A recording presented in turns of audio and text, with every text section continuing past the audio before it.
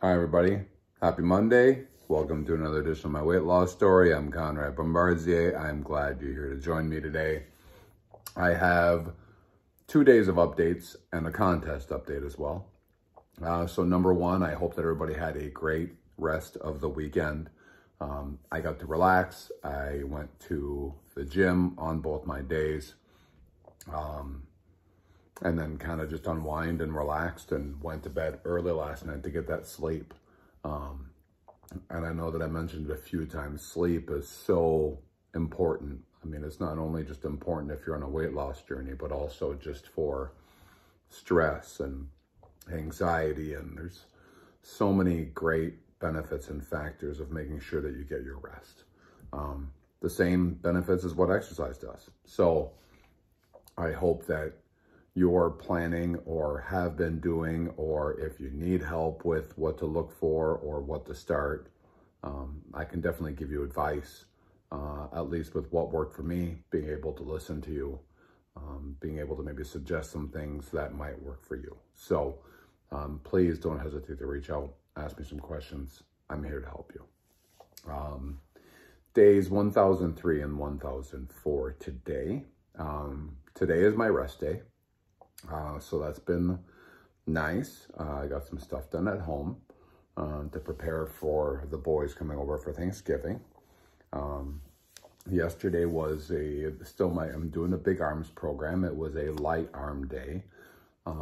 It was great. I took my time. I was able to do my weights, put myself in that zone. And I definitely, I could feel my shoulders still a little bit, but I can definitely feel the soreness in my arms, and that feels good. It tells me that I had a good workout. I did well. I enjoyed it. And it's not all about heavy weights. It's about making sure that you have good form, that you're doing your exercise slowly, that you're really getting that tension on your muscles. And that's where you can tell that you've had a good workout and you're not rushing through it. You can A, hurt yourself, B, it just wouldn't be, it won't work as well for your muscles if you're not doing them right either. So take your time, enjoy it. I would say that as much as I can make sure that I'm just relaxing and not even worried about time, that's probably the best workouts that I do have, or at least wake up or plan ahead so that you give yourself enough time to do that. Weight, yesterday it was a 221.8. That was the third day in a row that I hadn't really moved. Today it went up by 0.8 because I'm at 222.6 today. So it went up a little bit. I got another day and then my weigh in on Wednesday. I'm not too worried about my actual weight. I'm right in my range, so I'm good. And in reality, I'm going to want to see it continuously just creeping up a little bit just because of muscle mass. So as long as I'm feeling good and confident, then I'm good. I feel like I still have a little bit in kind of like my stomach area that I know has been smaller before. So it's probably an area that I know I can concentrate on maybe more ab stuff or just continue to see it go down a little bit. But ultimately, after losing 212 pounds, I'm not going to lose any sleep over, let's say, 10 or whatever that ends up being. Who knows? Tomorrow, I believe, is chest and back. So I'm excited for that. And I'm excited for this week for Thanksgiving. It doesn't even, I'm not stressed out at all. I'm not bothered by it. I know there's a lot of things out there about the holidays and gaining weight. And I think it's just having control and having self-control. And it's not, I don't think that anyone should look at it as a free pass to eat whatever you want.